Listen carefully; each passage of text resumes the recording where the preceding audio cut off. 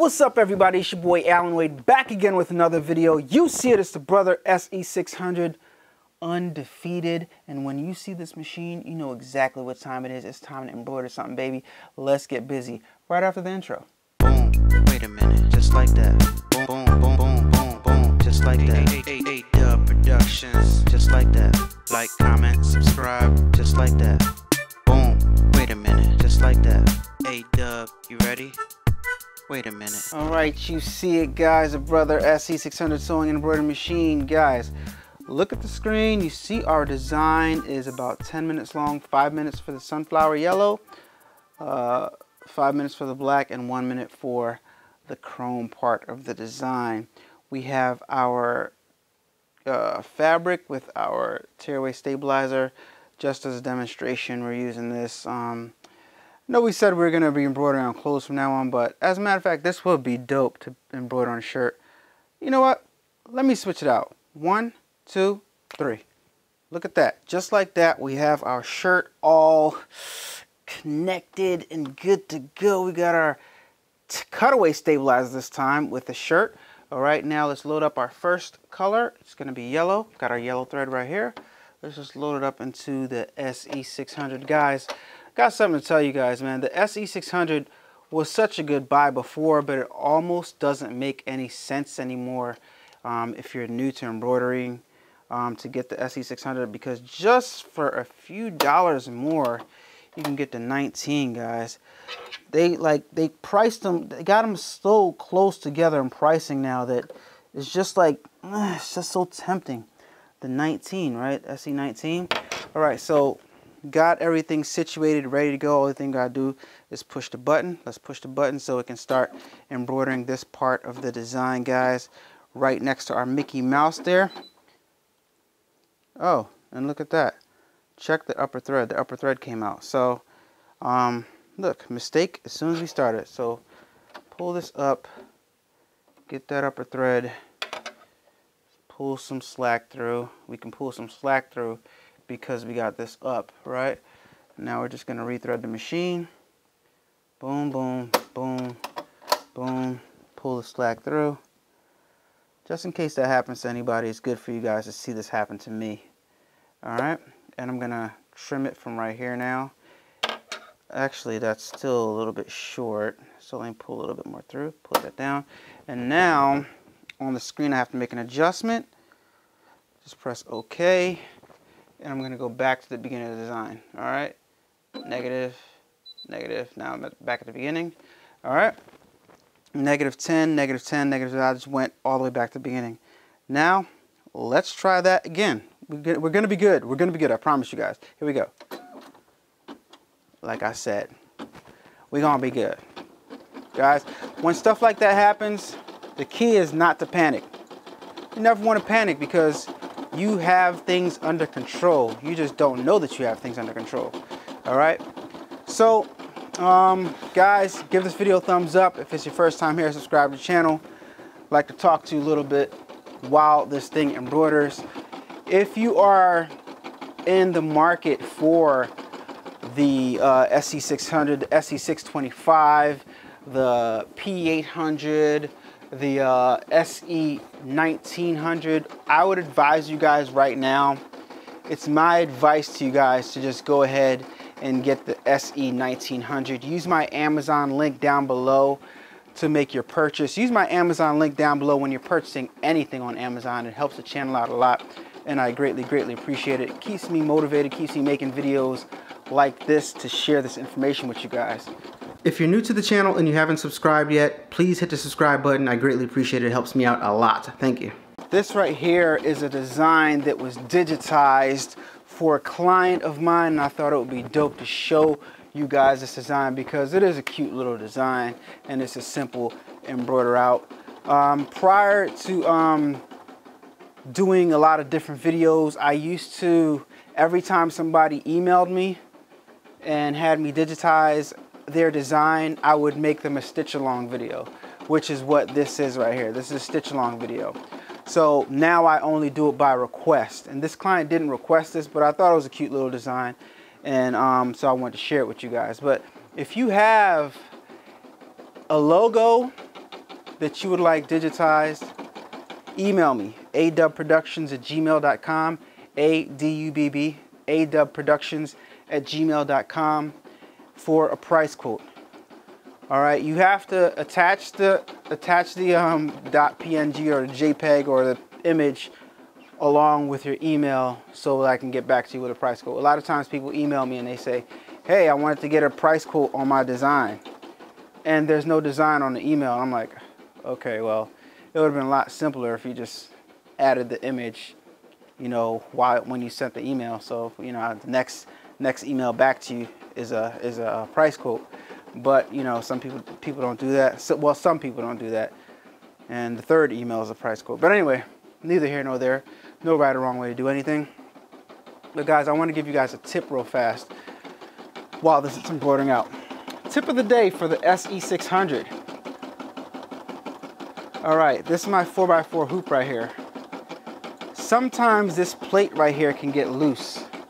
When the plate gets loose, just grab yourself a Phillips screwdriver and tighten up the plate onto the hoop, because this right here, just from it shifting, can mess up your design and throw stuff off. So that's another variable on the SE6 or any of these machines. When the plate screws get loose, it can move a little bit, cause a little bit of movement, causing your alignment to go off. So the tip of the day is to make sure your plate is not shaky, and if so, just grab a Phillips screwdriver that can fit in there and just tighten up the plate a little bit. All right, give me a thumbs up for that if that was helpful, guys. All right, and let me know in the comments down below if that's ever happened to you, because I know it's happened to me quite a few times. And I just tightened up this plate, as a matter of fact, tightened the crap out of it with an electric screwdriver, actually.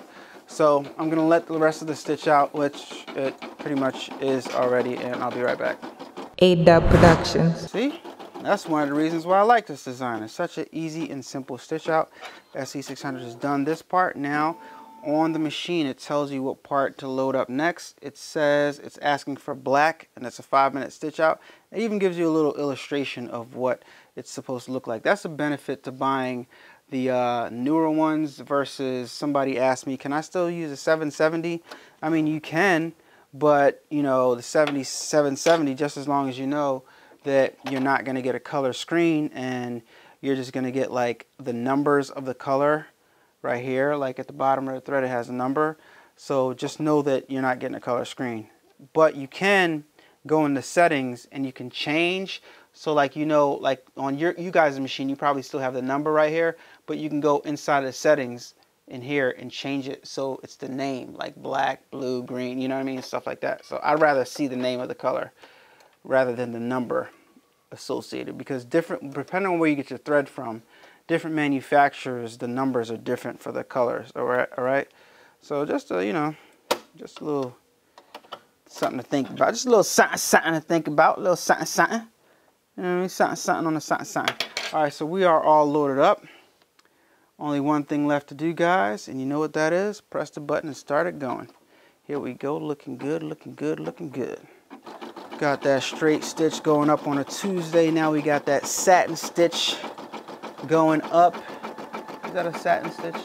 I don't know, but looks good so far, guys. Looks good so far. Like I said, this design is cool. I should have actually changed the color of this part right here so it can pop more, because it's black, but I should have made it a different color so that you can see it more on the shirt. That's a little tactic that you guys can do sometimes when you are embroidering something on the same color something, so that you can see that something a little bit more. You know, just change what color thread you're using, and that's a simple, really simple fix. Let me angle some light, turn this light source up a little bit. Here we go. How's that, guys? Is that better? A little brighter for you. Here we go. All right, so this design right here, now it's gonna go over top and into the yellow. And sometimes when it does that, your machine can jump a little bit, because the thread, it's embroidering on top of thread that's already existing. So when it jumps like that, don't panic too much. Something that you can do to kind of like prevent it from jumping so much is to make sure that you have a new needle, and a new needle can penetrate better, obviously, through all of the fabric and the thread that's already been embroidered on better. All right, because over time this needle going in and out, it does get dull, you know, so brand new needle will function better. All right, so I'm gonna let some of this embroider out, and the next thing you guys are gonna see is what I recommend that either where I recommend you make a cut, or you're gonna see the face and we're changing threads. All right, so far so good. Let me know what you guys think in the comments down below. We're embroidering directly on a shirt, and so far I think it looks great. Let me know what you guys think, man. I think it looks super, super great. If you guys don't know how to hoop the shirt properly and what to use, you have to use some spray-on adhesive spray. Always when you're embroidering on a garment, use cutaway stabilizer, never tearaway stabilizer. Never tearaway stabilizer. Let me say that again. You never use tearaway stabilizer if you are embroidering onto a garment that people wear. All right, always use cutaway. Reason being is because you're gonna wash your clothes, and if you're using tearaway stabilizer, what do you think is gonna happen when you wash your clothes? When you wash your clothes, the stabilizer that's keeping the threads together, because the embroidery machine actually embroidered onto the garment as well as the stabilizer, so the stabilizer now becomes part of the shirt, and if it washes away, your threads get a little bit loose and your design starts to look like mush over time. All right, so yeah, that's another tip of the day. All right, so there you guys have it. Also, guys, I want to mention, been promoting it like crazy. I'm gonna keep on promoting it. So I hope you guys don't mind, and I want to know if you guys mind, because I care about how you guys feel. You know what I mean, about me, you know, saying stuff. But you know, it's my channel, so you know, I gotta promote. Closed mouth don't get fed, guys. So my album, Rockin' with the Best, is on all streaming platforms right now. So go check it out. Give me some spins, put me on repeat, share it with your friends, put me on a playlist or two, you know what I mean? Rockin' with the Best by A-Dubb. It's on all streaming platforms, so go check it out right now. All right, be right back, guys. If you haven't done so already, please hit that like button. I greatly appreciate it, thank you. This part right here, I would stop the machine, guys. I would stop the machine at this part right here, because I would want to trim this little thread right here, because other than that, it's gonna embroider over top of it again. And I hate for thread to embroider on top of thread, and then when the design is done, it's so hard to like clean it up. So, all right, that's the only thing that I would do, like right while it's embroidering right now. Other than that, the design is perfect, like to stitch out how it is. Just one stop and one trim. All right, so after this, actually, we're gonna make another trim before it does the last part. But if you guys, as you guys can see, it looks pretty good right now as is. All right, it's just one more part is the white part, or the chrome part, you could say. All right, so I'm gonna let this up, swipe it one time to release the thread, and now we're gonna change the threads to the chrome thread. In this case, we're using white thread, so pull that out, wind it up so it doesn't get to be a jumbled mess. And then you use a spool saver to save the spool so your thread doesn't get all over the place. All right, now let's put in our white thread over here. All right, this part right here is going to take 1 minute. It's actually going to take less than 1 minute, guys. 1 minute is like just the lowest it'll display on the screen. This part right here is probably going to be like 30 seconds, maybe 40 seconds, I don't know. All right, so just thread the machine like that. Boom, boom, boom, boom. We're ready to go, and I don't even have to like pull the thread all the way through, because you don't have to do that all the time. And it's just gonna jump a little bit. It's just gonna lay some white thread on top there to make kind of like an eye type of looking thing. All right, boom. And you can barely even see that part. I don't even know if that part's worth doing, you know. So there we go. So let's see what we got right now. Let's pull it out, see what cleaning up we got to do. Take all this from outside, make sure the shirt goes underneath.